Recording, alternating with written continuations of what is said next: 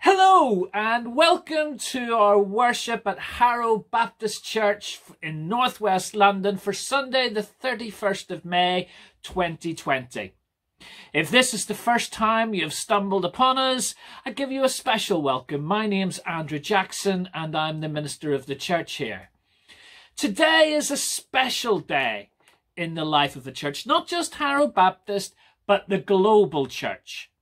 It's Pentecost Sunday, often described as the birthday of the church.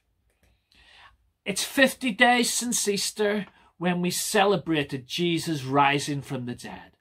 Last week we thought of how Jesus ascended into heaven and how he promised that he would send the Holy Spirit to empower Jesus' followers for the mission of sharing God's love to the whole world.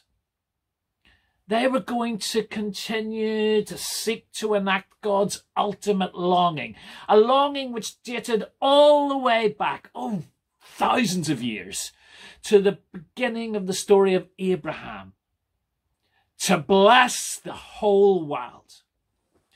And today we remember how Jesus' promise was kept, that God did send his Holy Spirit to his church. And on that day, they were gathered together in one place. And indeed, lots of others had converged on Jerusalem, where the events that we'll remember this morning took place. They were there for a Jewish festival called Shavuot, or the Feast of Weeks. And today, for us, it's quite different. We can't be together in one place. Geographically, we are spread out. And yet, because of technology available to us, people from all over our world can meet together and worship together. So my prayer is that each of us will encounter that same Spirit wherever we are. For that Spirit is not limited by space. He can be with us and among us wherever we are and wherever we are watching this and whatever time. Nowhere are we beyond his reach. Nowhere are we beyond his love.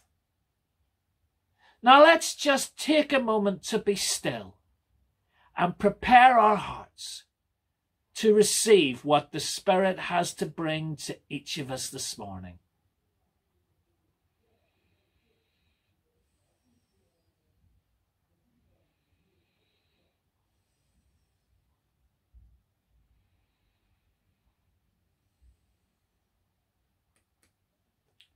Come, Holy Spirit, the wind of God, the breath of life. Come, Holy Spirit, our advocate, our counselor.